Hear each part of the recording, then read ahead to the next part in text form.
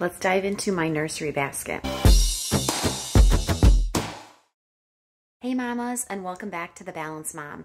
Today I want to dive into my nursery basket. It is something that has really helped with keeping things organized, and everything has a home. I think I started doing this nursery basket when I had baby 3, and then with our first and second baby, I just had them on my nightstand, and I feel like anytime I would take something off the nightstand, I wasn't likely to put it back. I would have left it in the bathroom if I used it then, or I would have left it somewhere in the room like on the dresser.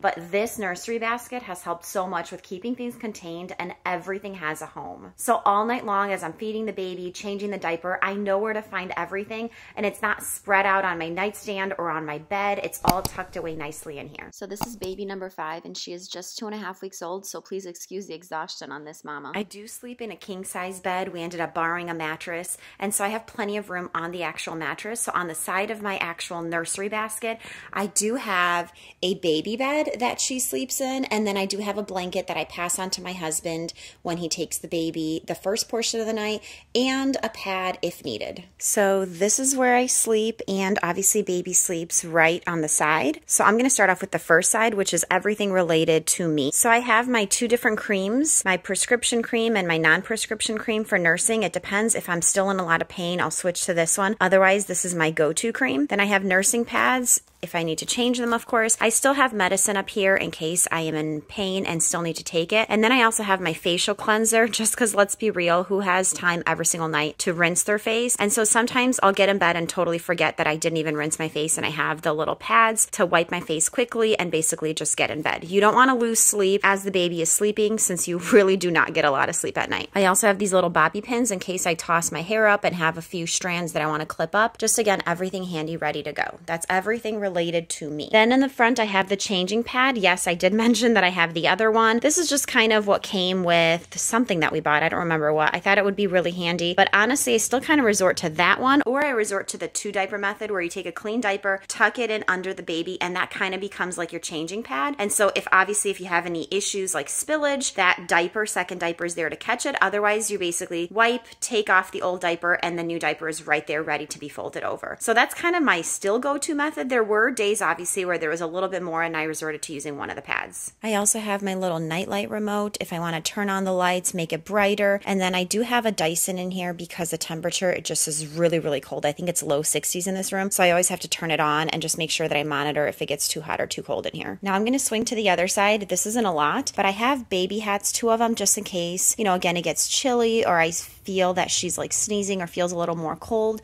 And then I also have little doggy bags where I throw out the diapers and keep them on the side of the bed. Then I toss them out in the morning, and then I have, again, a new batch for the next night. Lastly, I'm going to sneak to the back to show you what I have. I have 2 snack bars if I do get hungry. I also have headphones in case I do some working at night or want to listen to anything during the night, because she is up a lot. The longest stretch she's giving me is 2 hours. So I just have some work things back here, and that way I can use my nights productively. Okay, now to the main section. I have wipes and I have diapers. I can just grab them from on the side, but they do go all the way underneath. So there's diapers all underneath here. Then I have her binkies, burp cloth, and then just an extra pajama or an outfit, depending obviously if I go through 1 or 2 at night. But it's just extra clothes, and then obviously things to take care of the baby. Then I have her swaddler in here. I'll swap this out depending, obviously, again, if I feel like it's working or not. When you're so desperate for sleep, you're willing to try any swaddler, any baby bed, basically anything to see if the baby will sleep longer. And then back here, it's actually still related to me. I have my Milkies that catches my milk all night long. I pretty much get 3 to 5 ounces at night just catching it. And then I bring a bottle and I tuck in the bottle right next to it. So then at night I could take my Milkies, pour it into the bottle, and in the morning I fridge it. And I also have my water bottle that I replenish every single night. So this is everything that I store in the baby basket. I have another one downstairs. It pretty much has almost everything that I have up here, with the exception of like my face cleanser and the remotes. But mostly it's the same thing downstairs too. That way I don't have to haul this up and down the stairs. There you have it. Hopefully seeing the layout will give you a better idea of what you may use during the night. I forgot to mention that I do have my Silverette cups tucked right underneath my nursing creams.